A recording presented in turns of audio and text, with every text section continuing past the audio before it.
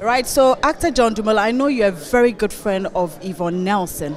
My first question is, would you ever be comfortable to put yourself out there by letting the world know the real you? I mean, yes. Just as we filmmakers, we tell stories of our culture, our love stories, our heritage. I think it's very important for us to tell our own story, of course, through a book, so that people don't come and tell our stories for us, so that people don't say, oh, we thought it was this or we thought it was that. And so it's very encouraging what she's done. And of course, I would encourage a lot of people to do it. She's done it much earlier.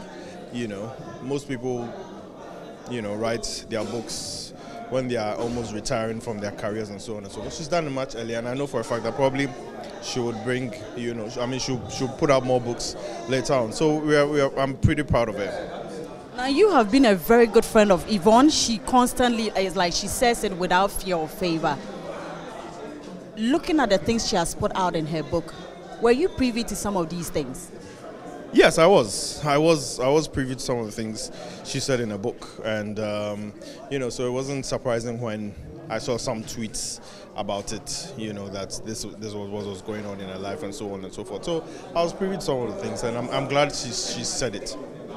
Now, looking at her, I know she's more like a sister to you.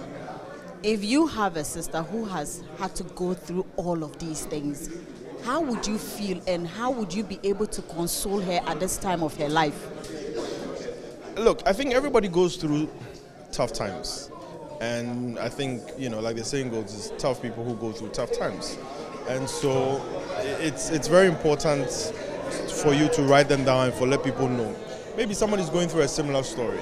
I mean, yesterday I was with a friend, and, what he kept on saying was, he was just telling me about his life story and what he's going through, and what he went through, and so people go through a lot of things, and what she's going through, somebody will have a similar story. Somebody will say, oh, you know what, I'm going through the same thing, but I like the way Yvonne has come out to talk about it. So it makes you heal quicker, so that you can move on quicker. There was this part Manasseh actually put out about your constituency, that there was somebody so close to the president who wanted her to stand in that constituency. Of course, you were also, standing for the NDC. How would it have been if Yvonne Nelson had taken that position to contest against you? She told me about, she told me about this thing long ago, that, somebody approached her to contest, against me. And what I realized was, I respected her for that. I respected her for, number one, telling me. I respected her for not taking that decision, because clearly, if you've been told to contest, of course, whoever is telling you, or the group of people telling you, are ready to support you with whatever it is you need. And so I think she put our friendship there, that look, you know what, John is my friend, I cannot do this against John, I cannot contest against John, and that is what real friends do, and I've really respected her for that. Now, considering the fact that all of this has come out, and all that, you as celebrities, do you think that the media somehow misjudge you sometimes based on some of the things that come out from your camps or anything? Oh, of course, the media always is sometimes not friendly to us. They'll put up certain stories, write or paint a certain picture about you, and let you feel as if, you are like this when you're actually not like that. And most celebrities have faced that across the world, from Princess Diana to, of course, some members of the royal family currently, and, other celebrities in the US, around the world, But at the same time, you have the media also promoting some of us, which is good. But they always say controversy sells. If tomorrow there's a news articles that, oh, John Dumelo is fine, he's okay.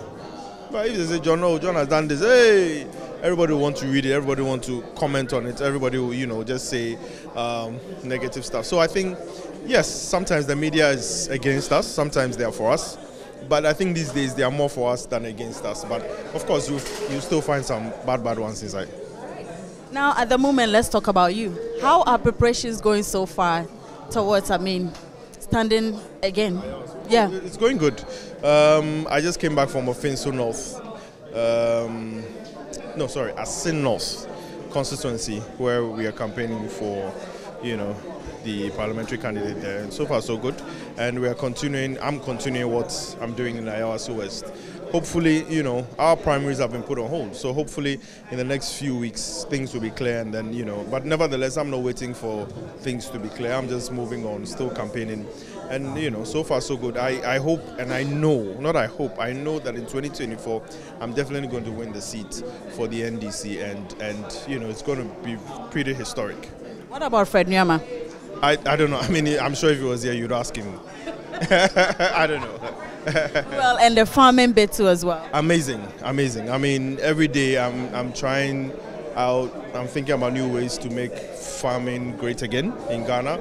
And agric is the only thing that we have. We shouldn't let that slip away from our hands. Either than that, we're going to start importing everything from eggs to whatever it is. And so we should take control of our agric industry. There's so much potential. The youth should get into it. There's so much potential, and trust me, in the next, I know that in the next 10, 15 years, Ghana will be at the top when it comes to agric. Thank you so much, John. I love you too.